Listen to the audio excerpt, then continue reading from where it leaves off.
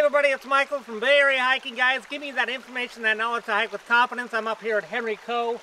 Beautiful location. I got a water source right here, so I got to do some water purifying, filter my water and get that all good to go.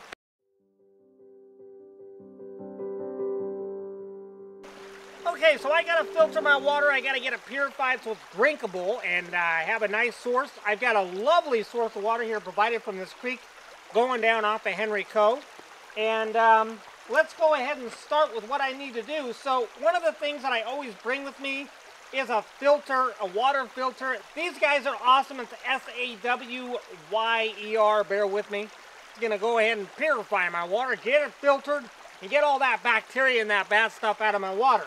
Now, the other thing that I carry with me, and this is just a precaution, and that's a purifier,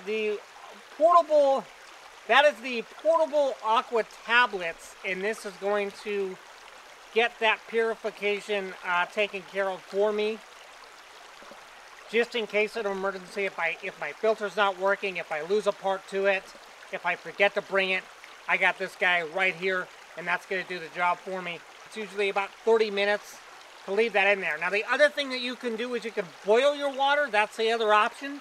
You get your jet boil out, or if you got an MSR, you can do those too. So if you get your jet boil, you boil it for a minute, and if you're up higher, past 3,000 feet, you're going to boil it for 3 minutes, and that's going to get most of that bacteria out of there. About 160, 180 degrees will do the job. Now, there is some bacteria that live in water, and they can deal with even hotter degrees like that. They go above 200 degrees, but we don't have that kind of bacteria out here, so you're safe. And I'm going to go ahead and take off the top here. I want to find an area where I have more quicker moving water.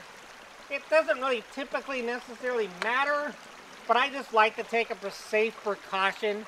That stagnant water, you end up getting stuff in there, and it's just a better way to go. So I'm going to find a faster source of water.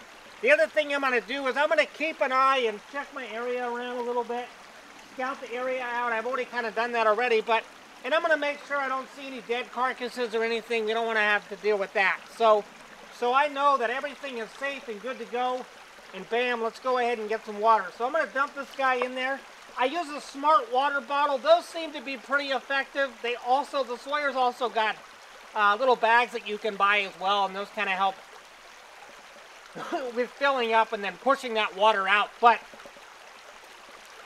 I use a smart water bottle.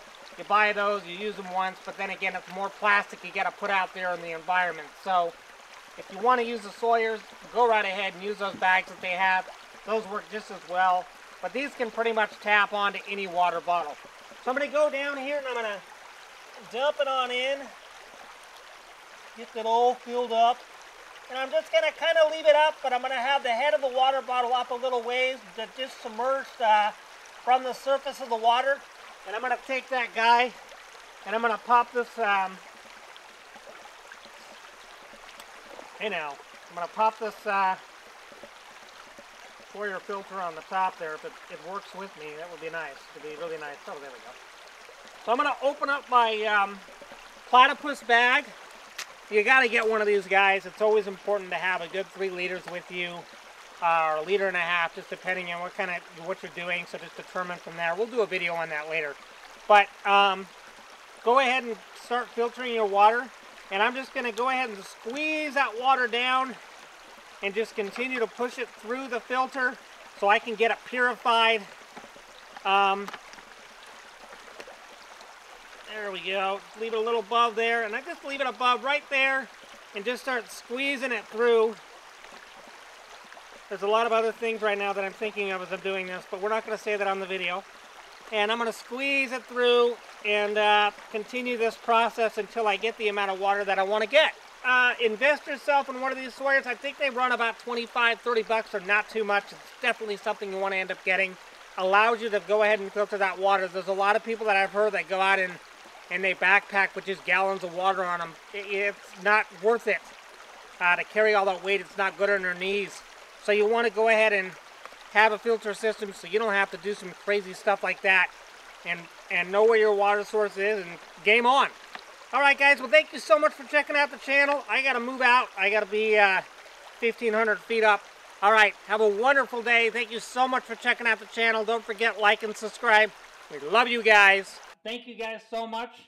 More videos are pumping out every week, and I appreciate everything you guys have supported us so much. And if you guys have any comments or questions, or you want to add more to this, leave a comment down below. We'll do all of our best to answer any of the questions you have. And thank you guys. Have a great day.